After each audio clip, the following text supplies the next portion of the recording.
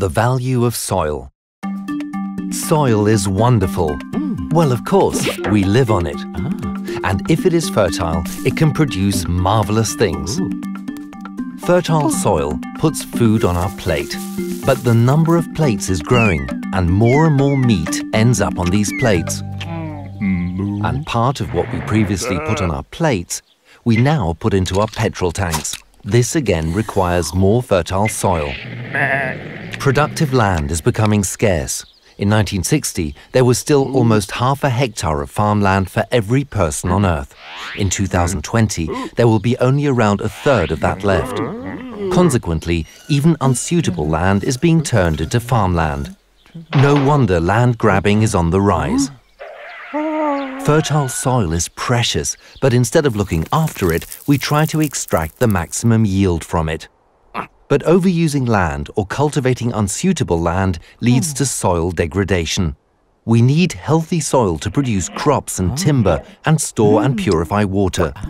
Soil provides us and our environment with important ecosystem services. Degraded soil makes us vulnerable. Unsustainable land management is sometimes the result of ignorance, and it sometimes results from poverty, where land users have no other choice. Land degradation is driven by things like cutting down forests, overgrazing, monoculture, salination, overuse of fertilizers and chemicals, or farming on sloping ground leading to soil erosion. Not to forget climate change, which alters the drought and rain patterns. But not only does climate change contribute to soil degradation also worsens climate change because degraded soil can store less carbon. But why does all of this matter so much?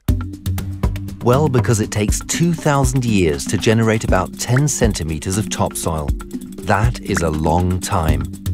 Soil is a practically non-renewable resource whose overexploitation is costing us dearly. For example, Niger loses approximately 8% of its gross domestic product to overgrazing and excessive salinity in rice paddy fields. Solving these problems through sustainable land management would save 2/3 of this money. Globally, soil degradation is an expensive business. Already it costs every person on Earth $70 each year, which in total is about $490 billion. To this, one needs to add the indirect costs of environmental and humanitarian disasters, such as water shortages, yield shortfalls, or dust storms. The consequence is damage to health, forced migration, famine, and eventually conflict. But how can we prevent this? First of all, it is very difficult to take all these possible consequences into account in planning processes because it is so hard to recognize the true costs of our inaction. With the right figures, we could make the right decisions. We have to include the value of the soil services and the cost of land degradation into our calculation. Then it becomes obvious that using soils in the way that most of us do today is simply not economically viable in the long run. To solve this problem, we set up the Economics of Land Degradation Initiative, ELD. We want to find out more about these actual costs by bringing together scientists, decision makers in politics and industry, and local land users, and we want to take a global approach. How high are the costs of inaction? What are the potential benefits of adopting sustainable land management practices? What needs to be done? Land degradation has to stop. Knowledge about the costs must be passed on and become part of the decision-making processes.